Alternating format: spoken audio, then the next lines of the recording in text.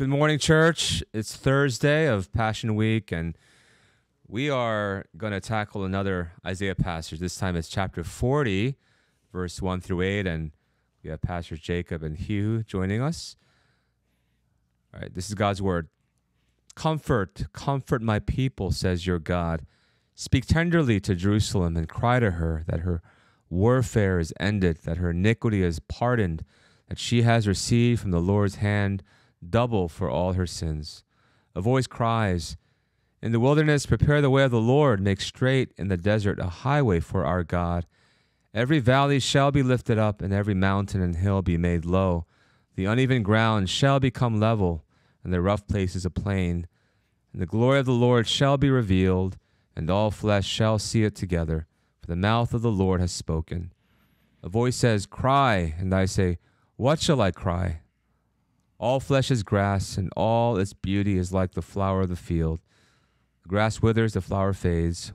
When the breath of the Lord blows on it, surely the people are grass. The grass withers, the flower fades, but the word of our God will stand forever. Amen. Amen. Nice. What's so nice about this, Pastor Hugh? You want to start us off? No, because this is where we get the, what we say after we read the scripture. Any other thoughts we should have as we're reflecting on this? This can be perceived as initially at least obscure to our listeners, so let's help them out a bit. How should we process this? Well, as the other passages in our devotion started off with certain dark or difficult tone for sinners to hear, these words start with, well, just as the first word, very comforting. But it is a word of comfort that comes after the bad news. In chapter 39, we hear of how Hezekiah has shown the Babylonian envoy all the treasure houses of Judah, to which Isaiah says, what did you show them? And Hezekiah said, I show them everything. And he prophesied, therefore said, these Babylonians will eventually come and exile you out of this country. To which Hezekiah's weird response is, well, this is good as long at the very least, my lifetime, it's going to be pretty comfortable. Right. But then there's going to be a great exile after his generation. And so there's a face of exile that's really threatened or promised to the people of Judah because of their disobedience to the Lord. And yet, even in place of exile, that is sure to happen. And even as this voice cries in the wilderness, a place of death, a desert of difficulty and suffering, God speaks words of comfort and peace. War is done, and this gift or grace that God gives, as he says in verse 2, she has received from the Lord's hand double for all her sins, like the way Apostle Paul talks about how when sin increased, grace abounded all the more. And so there's the bad news of what's going to happen, trouble, difficulty, exile, and yet there's a promise in the assurance that there will be great comfort for God's people. That is encouraging. Pastor Hugh, what are some other thoughts you had on this passage? Oh, yeah. Now, how does this minister to you personally? I think definitely I just want to start off by mentioning and tagging on Pastor Jacob's idea is comfort, a lot of comfort. It's not just comfort, O Israel, but it's comfort. I think Pastor Andrew did Isaiah 6, there where it says, holy, holy, holy. I think, in modern days, when we want to emphasize things, when we want to emphasize certain idea, we say, for real, or no, or seriously, or things like that. But their way of emphasizing certain ideas by repetition. So it's a serious comfort. It's some good comfort here. God is offering a lot of comfort. So for those of you who are going through something hard or suffering, or I hope today's session can be a comforting message or a comforting reminder for you that God has God's a God of comfort, and He's not shy with His comfort. He comforts abundantly. But yeah, and I think His comfort is follows starts from verse 3. It says, He Himself is coming. The Lord is coming. is coming back to his people as a king. And a voice is announcing. It's like, what's the movie that I just watched, Dune? When the royal figures come, they will make sound, like instruments will play. That kind of, that signifies that it's some serious or important figures coming in. I didn't watch Dune yet. Oh, you didn't? Yeah. Oh, what? You're missing out. What, the second one, right? The second Yeah. one. It was good. I slept at 2 a.m., but no, it was worth I it. tried to watch the first one, but it was Uh-huh. hard to actually finish. So I see. I'm still working through it. Okay, so I'll stop that. Okay, no more. But let's say, when you're watching movies or, fire trucks coming, siren, like it tells you it's urgent, it's something important, something serious. Here is an invisible voice that's proclaiming the arrival of a king. So we should make way. So back in the days when kings come, they will make highway, make new way for a king to come. Symbolizing there's nothing that can stop the king's arrival, king's coming. Lord himself is coming here. What can stop him? Mountains will bow, valleys will fill themselves, nature will cave to, nothing can stop God from coming to comfort his people, to reclaim his lost people. So I think that's comforting. I mean, I can share more, but anything that you guys want. As I'm looking at this, so I'm asking the question. So, what are we supposed to be comforted by? And I mean, I agree with everything you guys shared, but in the end, right?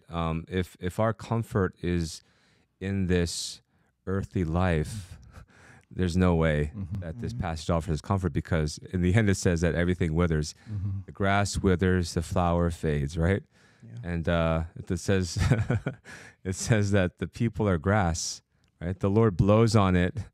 The breath of the Lord blows on it. Surely the people are grass. That means we're, as life as we know it, it's going to be, fading, right? Yeah. It's going to be gone. But right, the word of our God will stand forever. And if we do not find comfort in the Lord and his word, this passage offers no hope or comfort for us. And so I think it reorients our hearts, essentially, right?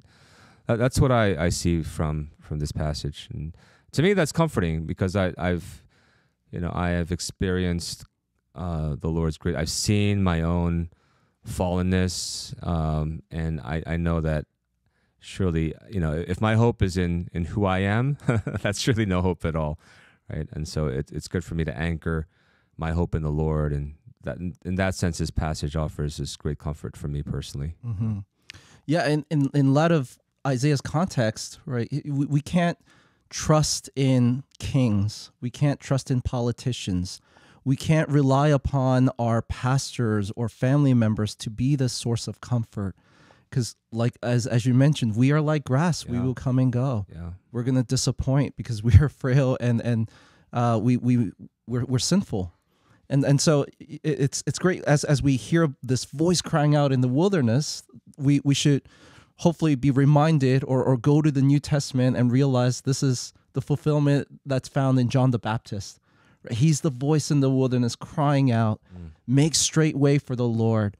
And so Isaiah here, as he's talking about comfort for his people, we are living in that reality of that ultimate comfort that is found in Jesus Christ, who is the very glory of God and grace upon grace, where in him we find comfort in this age with the greater assurance for the age to come, that we have peace with God, we're reconciled to God, we're loved by God, we're adopted by him as sons and daughters of God, that no matter what our circumstances may be, we have a God who is all-powerful and mighty, standing for us, who does not treat us according to the sins that we have committed, but gives us grace upon grace.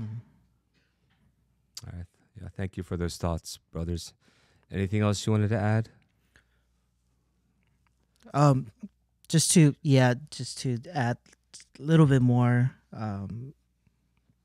reflecting on Passion Week, like PJ said, Jesus is the fulfillment of coming of God himself as a king. And nobody was able to stop the baby from coming. Herod couldn't stop him. When Jesus was riding on the donkey, nobody stopped him. When Jesus was carrying the cross, nobody stopped him. When he resurrected, nobody was able to stop him. When he was going back to the Father, nobody was able to stop him. Our King Jesus, whatever he does, nobody can stop him. So I think we can find comfort in that. Is we have a king that he's unstoppable in anything and everything that he does. And I think that's, for me, that's how I've been, as I'm preparing this podcast, that's what I thought about. That's how I consoled my heart, that I have a king who he's unstoppable. My anxiety can stop him. My depression can stop him. Whatever that may be. Mm. So yeah, I think I just wanted to share a little bit of what I've been thinking about. Yeah. Oh, that's great. Yeah, I appreciate that thought. All right, well, let me offer a prayer for our church as we close out our time today. Father, we are truly comforted by this passage, a passage that promises that our King will come and nothing will stop him. He's our unstoppable King. Your kingdom is unstoppable. And Father, we're called to place our comfort, our hope in Jesus, who is our King, the King of Kings and Lord of Lords. Lord, may we be reminded that our comfort is not to be placed in ourselves or in this earthly life we live, that all things will fade because they are like grass that withers, flowers that fade. But if we place our hope in you, if our comfort is found in you, then there is great encouragement for us today. So help us to persevere in that reality as we trust in you. Lord, empower us to live well today for your glory and honor. In Jesus' name we pray. Amen. Amen.